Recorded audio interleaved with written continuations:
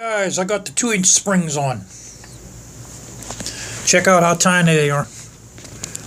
Let me do a comparison here. We'll get a couple chrome boys out.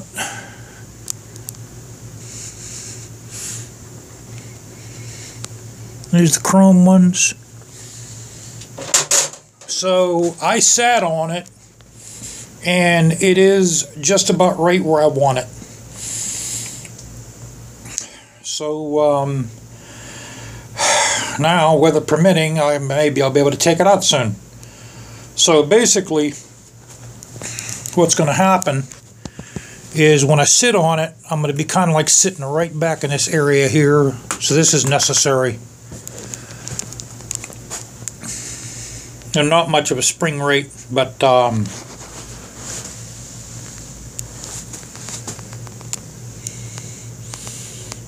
you know, that's what I want. So I could sit farther back on the seat. I'll actually be sitting on the back of the seat and partially on that rear fender bib. So that gives me more leg room, and I can have my legs stretched out in true chopper fashion. I should say in true chopper etiquette. And it's cool. If that works out, we'll put a brown one in there. Now, I tried the curved seat. Let me put the curved one on there. Okay, the curved one. See, the whole problem with the curved one is since there's more. This is a high back bobber seat. Since it's high backed, I can't sit on the back like that's the way I like to sit. I like to sit on the back of the seat. This pushes me forward.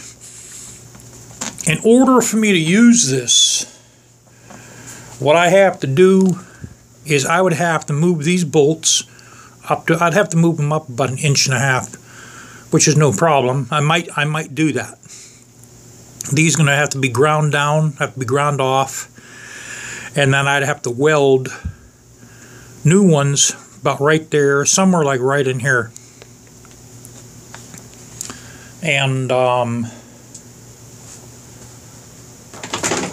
then, along with my custom bracket I made, wherever my custom bracket is, I forgot what the hell I did with it. Alright, here's my custom bracket. I welded it. Welded the front, welded the back, and I welded the sides so that'll never come off. I could always use this. Just there's going to be, and I guess once it's painted black it'll look okay. So I might, I don't know, I might put together,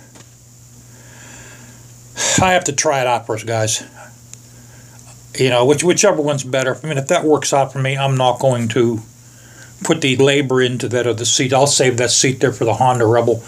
But I really like these miniature springs here. I think I'm going to get a set of these for the Honda Rebel. They're 2-inch springs.